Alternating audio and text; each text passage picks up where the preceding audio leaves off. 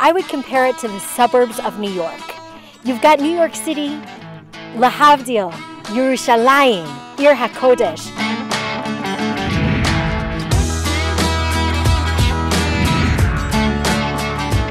I arrived with my husband, Baruch, to Mitzpeh Yericho about 6 months ago on Chanukah, and we came with our 2 children. I grew up in New Jersey, and it was always my mother's dream to make Aliyah. When we made Aliyah, my husband and I looked around the communities in Israel, and we obviously considered Ra'anana and Beit Shemesh and the natural areas where many Anglos choose to move. We were looking for somewhere quiet, affordable, but still near Yerushalayim, and we found Mitzpeh Yericho. And it's this beautiful, quiet yishuv. You feel like you're in the middle of nowhere, but you're 15 minutes from Yerushalayim, so it's perfect. So it was really important for us to move to a community that would be warm and welcoming, and where we would find a community that would become our family.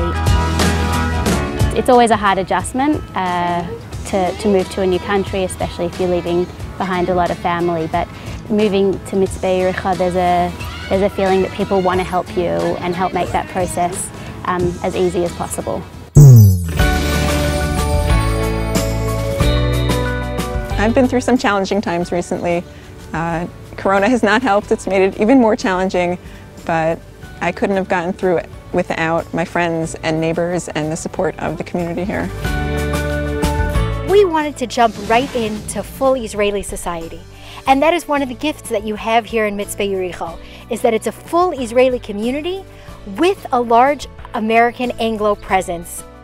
Is it fun living next to a park? Yeah. What's your favorite thing to do in the park?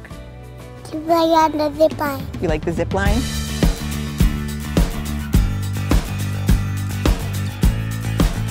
You have good schools, you have good, as a religious person, there's a really good religious life here, and just really, really nice, warm, caring people. It's a community that's based around kids, so there's always activities for kids. There are 2 day schools, and children that join the day schools are a part of the society, so the education is built around them. So we call it full immersion immediately upon Aliyah. So although my children did have students in their class that spoke Hebrew immediately, they were able to also, at times, speak English. And by the time that Hanukkah came around, that we all know about, that by Hanukkah they'll be speaking Hebrew, actually came true for my children.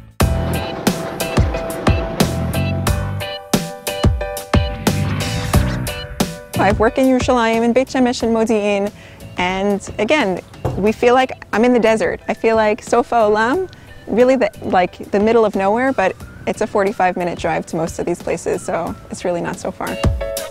I studied genetic counselling in Melbourne. It was a field that I always knew I wanted to work in, and since coming to Israel, I found a job working at Hadassah in Yerushalayim. So I'm looking forward to my career here. When I lived in Yerushalayim, I always thought the scenery of the trees and the green and the holy sites was something really, really special. And then we moved out to the desert,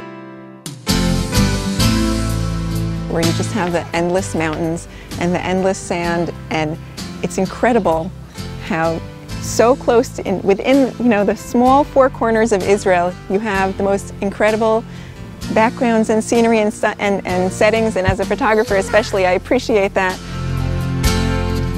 We haven't been here long, but we really do feel like we found a really, really wonderful community to be a part of.